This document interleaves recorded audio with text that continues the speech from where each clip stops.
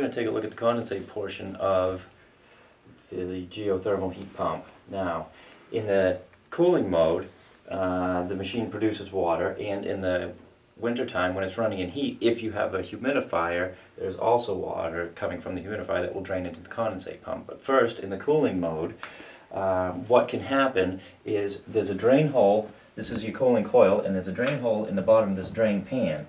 And if that hole stops up, there's a sensor. Once the water comes up and touches that sensor, it shuts off the compressor. So you'll have no cooling, but the fan will continue to operate. Now, from that hole to this white pipe right here is a poly tube, about a 1-inch poly vinyl tube, and that can come out and be clean because sometimes it does get stopped up. Now, the water goes into this pump right here, and this is the condensate pump. And this also requires some maintenance. It needs to be cleaned. The tank needs to be dumped out and wiped out and cleaned. Okay, before you take apart the condensate pump, you need to unplug the plug from the receptacle so it's not powered.